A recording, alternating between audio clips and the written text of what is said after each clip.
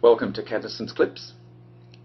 The following clip will give a presentation of Autocad Plant 3D pipe routing.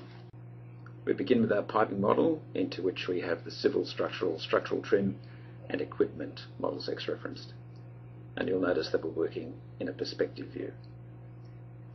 Let's hide the X-references and zoom into our work area.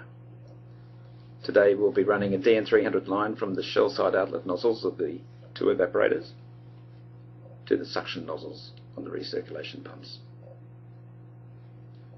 Firstly, we confirm our spec selection, confirm our line size, and then select Route New Line from the line number selector. To identify a new line, we enter a unique count value. Now we will select connection points for our new line. Select the node of our first nozzle, then the node of our second nozzle. And pipe components including flanges, gaskets and bolts are placed connecting these two nozzles. To continue our line to the pumps, we click on the elbow below the second nozzle and we're presented with a number of glyphs. Substitute pipe glyph, move glyph and two pipe continuation glyphs. We click on the horizontal pipe continuation glyph and on the node of the first pump suction nozzle. In instances like this where there are multiple paths, these path options are presented to us to toggle through, and when we've found the one that we want, we can accept it.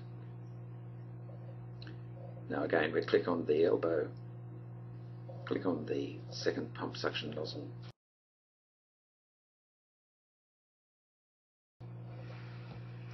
And now, for the purpose of this demonstration, our line is complete.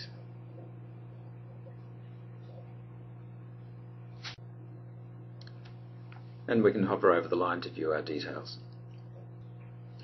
We're going to run an isometric of this line now, so we'll pull up the isometric ribbon, select Production Isometric, and select our line number from the drop-down list, and create. Now we can navigate to the isometric tab on the project document tree and wait for our isometric to generate. And once it appears, we can double click to open. And here is our piping isometric, ready for checking or for shop fabrication.